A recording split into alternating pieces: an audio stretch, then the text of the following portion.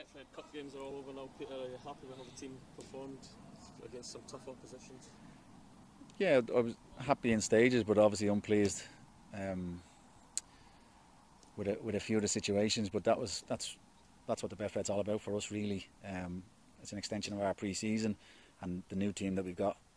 There was a lot of problems thrown up for them to try and deal with, and some of them they didn't deal with. So that what gives us a chance then on the training field to work with that and get them to know what we want as a coaching staff and all that. So it's a good exercise for us, the Betfred, and I think, like I said earlier on in the week, since the group stages have been introduced with the Betfred Cup, there's no League 2 side has gone through to the knockout stage.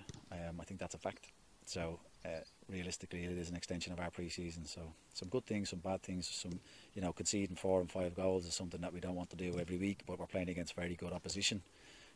Albeit the Motherwell game, we were 2-0 up to the last 10 minutes. We had our best period of the game, and I start trying to put more men forward.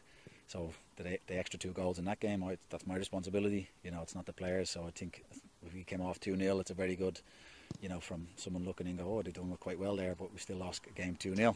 So we need to change them around a little bit. But coming into the season, we're looking forward to that start and see how we go. Yeah, the league opener on Saturday up at Brecon, it's a tough away journey. Do we know what to expect from Brecon? We do. We've got a little bit of homework, not a lot, done on Brecon. I suppose most teams at this stage of the season are a little bit of an unknown until you get into the season and you learn more about the teams and how they set up. People are saying it's a hard one away from home, a big long trip, but for us it's probably a good thing to get it out of the way. We're looking forward to the start of it. It seems like a long time of pre-season, but it's really been a short pre-season after the playoffs last year. So I think the players will be just looking forward to getting into it, and we'll see where we go from there. Is there any areas you're still looking to strengthen before the window closes? Well, the windows are different for us with the loan windows and everything like that, because we get an extension for an extra month till the end of September.